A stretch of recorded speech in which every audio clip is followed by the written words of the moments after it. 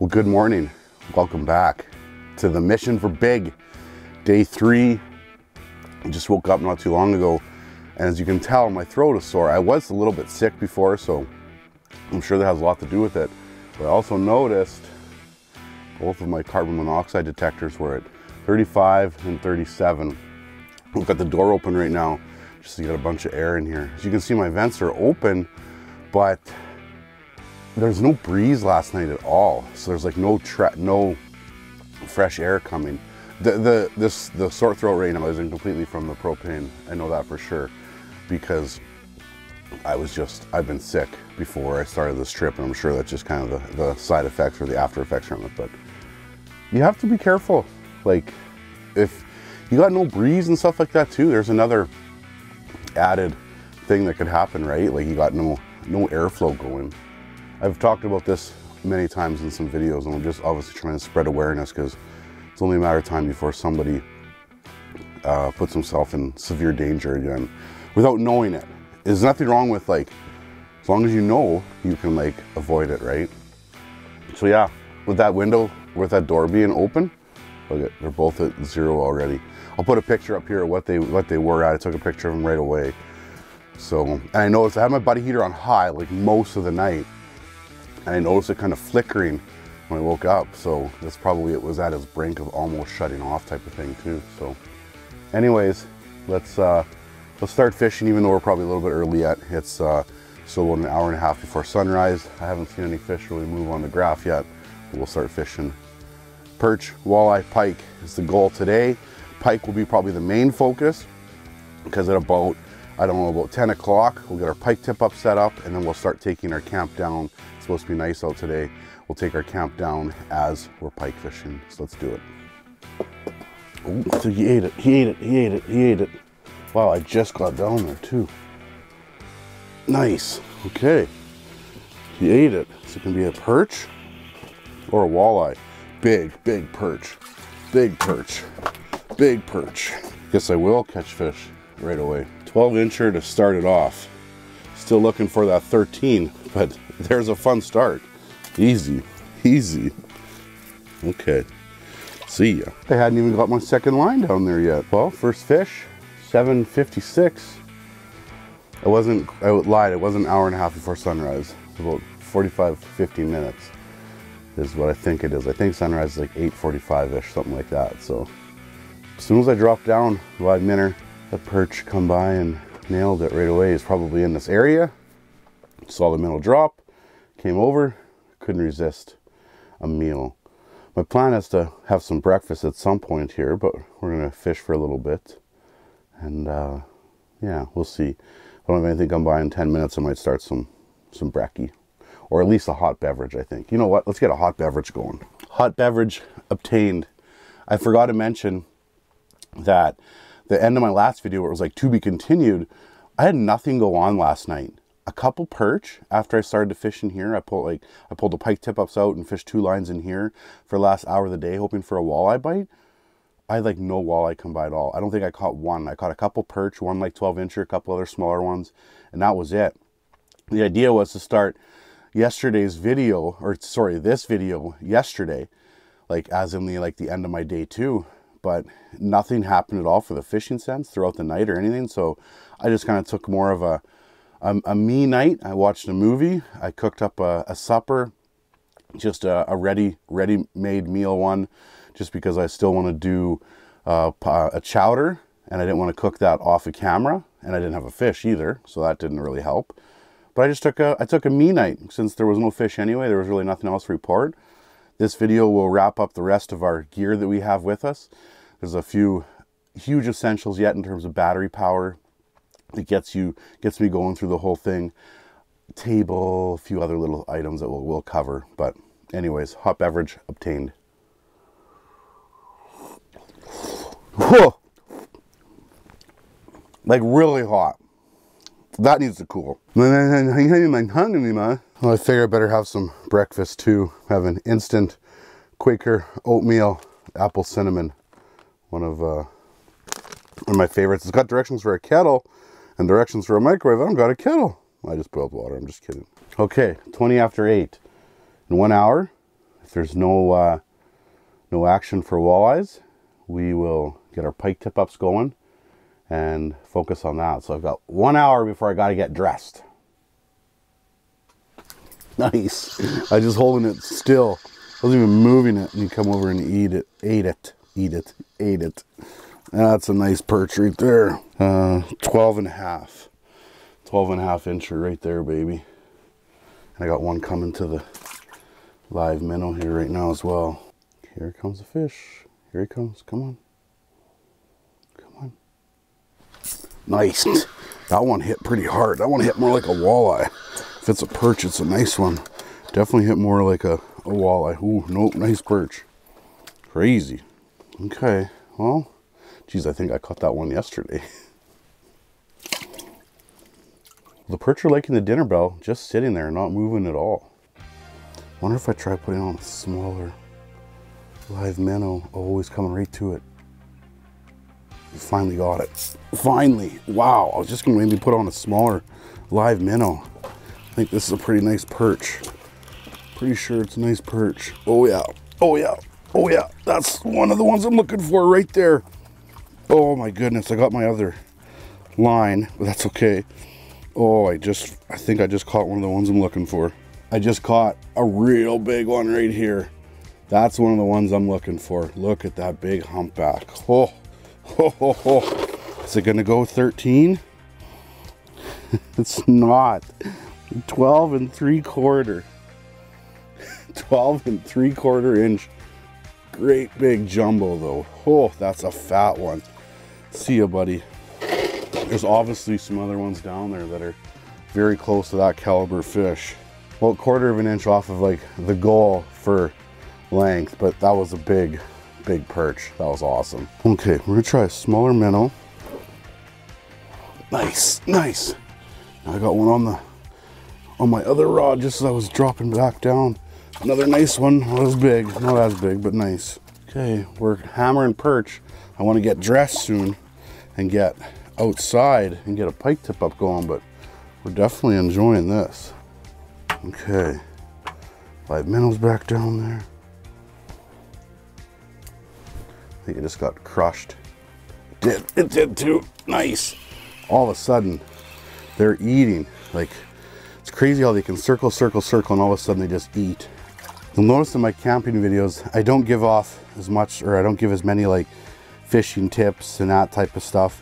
If you're really into fishing as well, and you're just watching my videos for the first time because of the winter camping, if you want to learn more about like fishing in terms of like rods I'm using, equipment, techniques, all that stuff, I give more information away on my videos that I'm not actually winter camping on, or I'm going out for a day type of thing. These videos I focus mostly on like my camping gear, the experience, and that type of thing. I kind of split it up a little bit. And boom. Nope.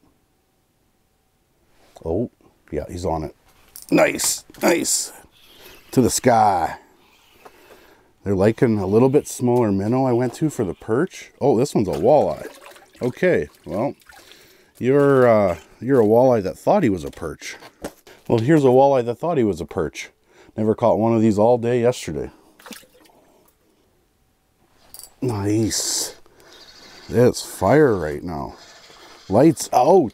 Another like 11 and a half, maybe 12. This one's not as fat as that other one I caught earlier. It's been good. Maybe a little bit disappointing that I haven't like had some great walleye fishing on this trip, but I was really coming to try to like catch a pile of big perch. That was like one of my biggest goals for sure. That's where I set up for that exact reason. Okay, it's 9:43. I still got some fish down there. I'm gonna try to get changed here though, so I can go reopen some holes and get a pike tip up soon. The action's really good, but I definitely do want to get a pike tip up out there soon. And if I don't just take a break from this, well, that's never gonna happen. But there's like fish on here steady. Oh boy, oh boy, oh boy. I'm in my socks because like I said, I want to get changed. And look over, there's a fish. Oh, and it's a It's a big perch. It's a big perch. And there's another perch going to my live minnow at the same time. Oh no, oh no. Okay. Oh no, oh no. Oh no, okay. Reel this one in. Reel this one in. Just chaos. Oh boy. 2 jumbos. That one's bigger. That one's bigger. Wow. Double fisting jumbo perch. This one's longer, so we'll throw this one back there. Get this one measured. Did I do it? Oh, come on. Do you touch 13? It just touches 13 inches. We got our 13 incher. Unbelievable. On a double header. This one was on the live minnow. The other one was like a 12 incher. Awesome. Got our 13. Like I said, I was just, I need to get changed. I had my shoes off already. I was about to put different pants on and boom. So good. Okay. I think I am changed. Somehow I got dressed while this was going on. Crazy. Okay, now that I'm changed, let's pull the rods out of here. Let's get a hole drilled for pike. We can still come back and fish perch for a little bit, but let's get a tip up down because it's 10 o'clock and I should have a tip up down right now.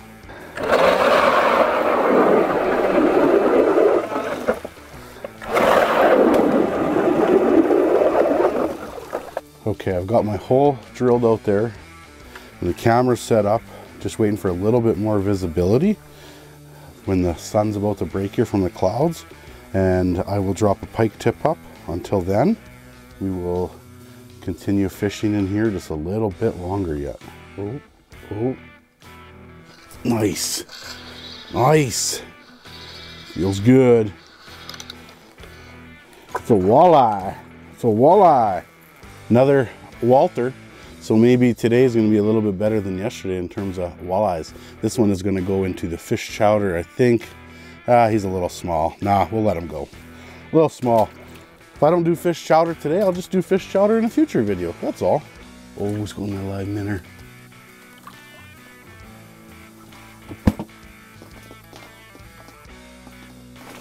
He's on it. He's on it. Nice. Nice. What do we got here? What do we got here? Big perch, big perch, big perch. Whoa, and gone perch. It wasn't 13, but it doesn't matter. I love it. Perch up, perch down. Something I do in my shelter here when I'm camping. I hang a couple fish towels right here. I even got one on each side. I don't know if you see that one, probably. But I can literally wipe my left hand, put my rod in my other hand, and wipe my right hand. 2 towels just hanging there. It's nice to have a towel accessible when you want to wipe your hands when you're dealing with so many fish. Come on. Took a swipe but didn't connect. Come on. Nice. Ooh. Ooh, this is a perch. It's big. Be a perch. Oh yeah. Yeah. That's a big one. I have just smashed jumbo perch today. Awesome. Okay, I want to measure you. I'm curious. I should put my measuring board right here, I think, for these perch. I can always move it if I have to fight. Wow, I thought it was bigger than that. 12 and a half. I thought it was going to go bigger than 12 and a half. I thought it was might be another 13. It's a big one. Awesome. Oh boy, oh boy, oh boy, oh boy. So what happens when you get up to do stuff. Look over. There's a mark on the graph and your rod's almost falling in the hole. Just a perch massacre.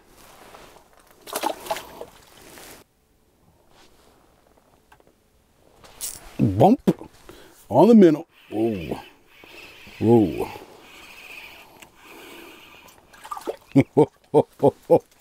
Wow. This just doesn't get old. We just got our second 13-incher of the day. Awesome. Look at these things. Wicked. Wicked. Well, we're officially transitioning to some pike fishing. It's noon, so we got about 5 hours of fishing total. I think I'm going to fish till about 4 o'clock. Got 2 flags out now. I'm done fishing in the shelter. We're finished with that. We're gonna pack everything up. But the sun's starting to kind of break through this fog, so I'll have better underwater visibility now. And yeah, and a little bit warmer to spend time outside. So I'm gonna pack everything up, and anything that I haven't talked about, I'm going to cover while I'm packing stuff up. I know there's lots of stuff I didn't cover yet that I use for winter camping that I still wanna cover now. So hopefully some flags fly and we can put some big pike on the ice now. Let's do it.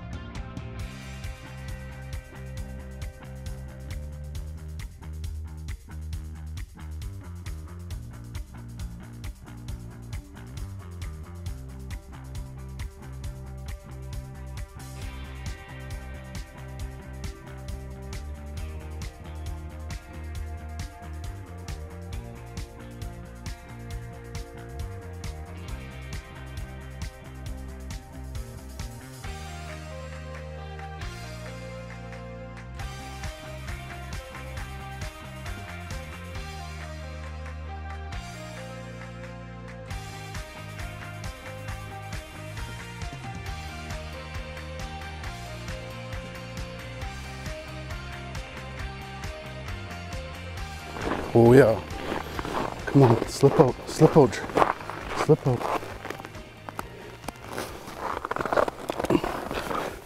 Oh, he's in the camera. I'm gonna pull the camera up.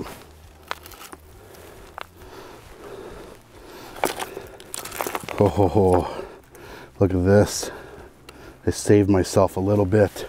He was in the camera. I noticed the camera moving. Okay, let's get him. Let's get him. Oh yeah, oof, feels good. They're always gonna feel good when you hit them if they're going away though too. Oh, love it. First flag of the day. Sun's kind of peeking out from those clouds a little bit. What do we got? What do we got? Feels heavy.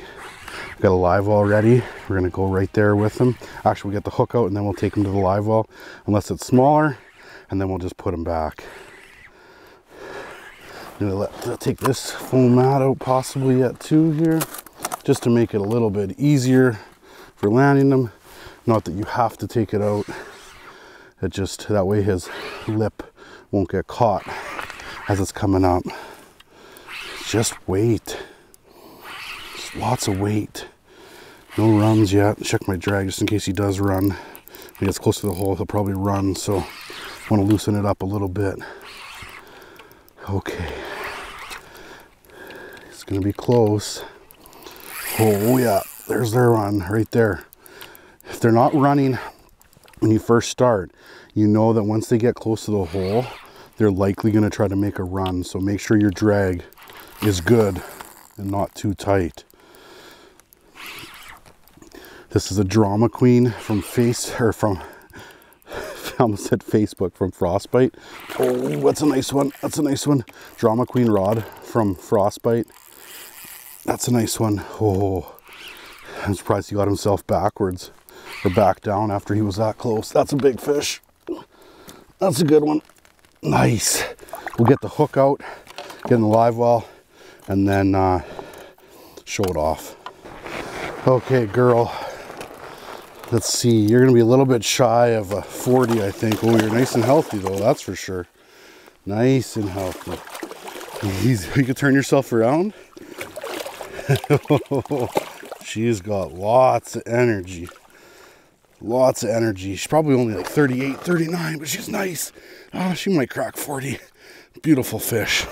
Beautiful fish. Oh, 39 and a half. Okay, one more quick show off. 39 and a half. That's been the story right now for me for pike, but nice ones. I don't mean like this video, I mean just for like the trip overall. Okay, girl, thank you so much. She got lots of energy, so there's no doubt she was going to kick off quick. Well, that's a good start to the pike fishing this afternoon. Okay, save and record. Oh, there's a fish coming already. Am I going to be right here for this? Just getting set up again. Yeah, okay. I'm just getting set up again.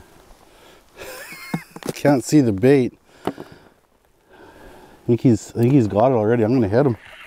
Yep, okay. I don't have any tools with me because I'm just getting my bait set up again. So if he's not beak hooked, I'm gonna have to run back to the shack with him in the rod and unhook him. I just got everything set up again. It's crazy. I don't think he's that big, but that's awesome. Just got back down there and boom, fish instantly.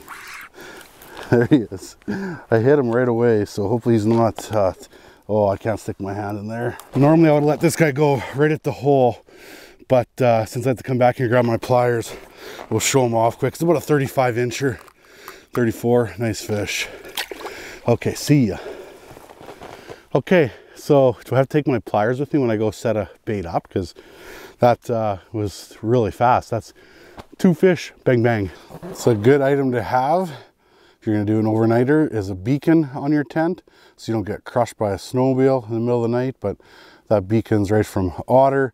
It might come with the new tents, I can't remember for sure, but there's a place to put them on the side of the tent, and then at night that beacon just flashes.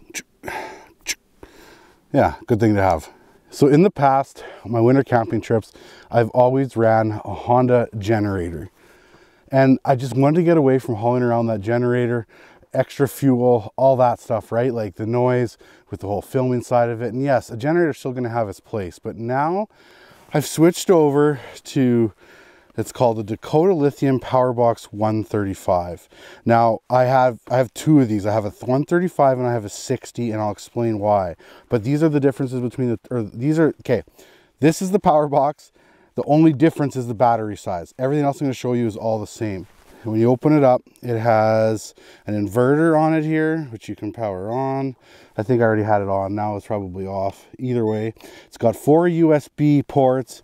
It's got ports on the side to plug in 110. So you're good to go. Under here, all this is just the battery right there, and that's a 135. And then in the front here, it also has an extra, here, let's close this up. I'll flip it over. Oh, I forgot, it also has like a little pouch here, which I keep a lot of my cords in at all the time in here as well. I should really look where I'm pointing the camera, but this pouch is nice. You can remove this pouch though, if you wanted to put something else in there, like a light or something like that too. Okay, flip it over here.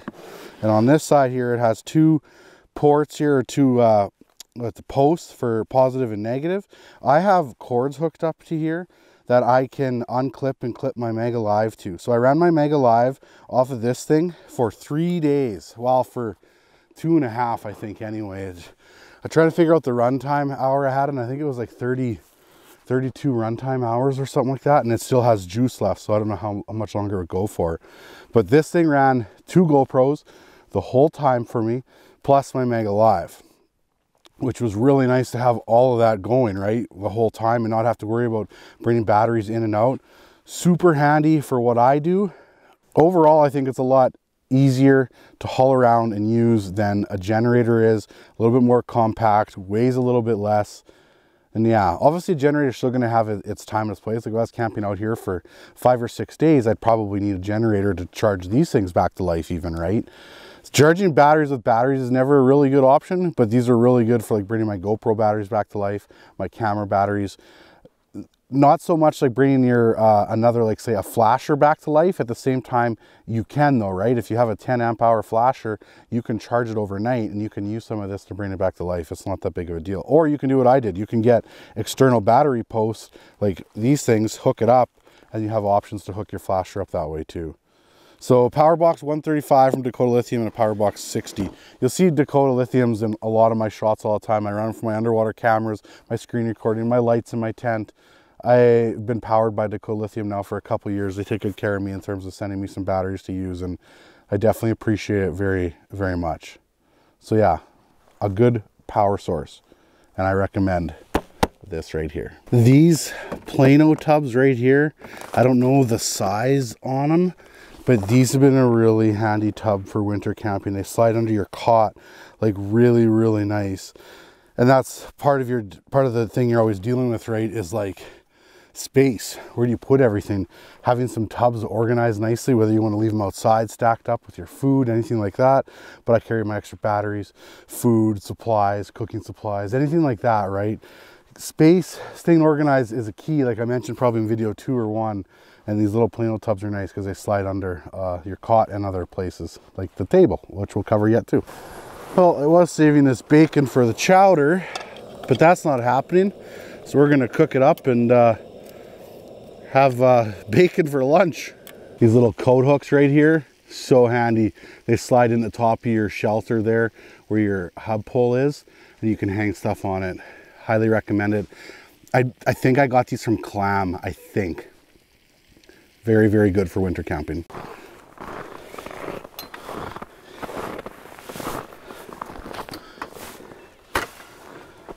Well, our packing up's going okay. A little bit to do, but now I'm just gonna sit down and enjoy the view for a little bit. If it gets better than this, I don't want to know about it.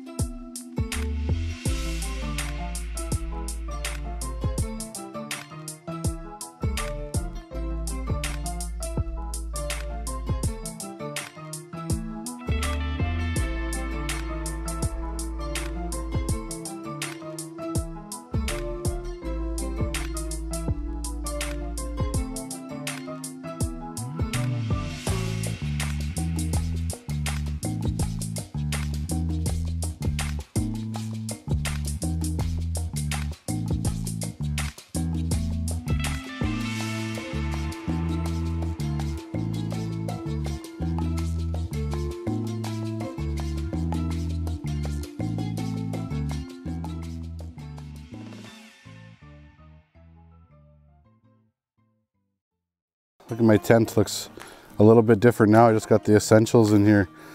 Tub left there that I got to put in a sleigh. Everything's loaded. That back sleigh is all loaded. Camera gear. But one of the other items I still want to mention, a table is really good to have. That's a little folding table. I want to say it's like a, oh geez, I don't even know, 2x4 maybe, something like that. Maybe a 2 foot by 4 foot, could be. I think so, that sounds about right. Little folding table, the legs collapse. I use that too, like even when I'm not winter camping, I use it just to put everything on, but super essential for sure. Cooler there for live bait, because I am allowed live bait. The lake I'm at, I don't really ever fish live bait for pike very often. I know I get asked that quite a bit, and I find that the dead bait just hanging there seems to do quite well for pike, and live bait isn't a necessity. But yeah, fingers crossed we can still get a monster. Let's do it. Well, we gave her a fight to the finish. Flags are pulled.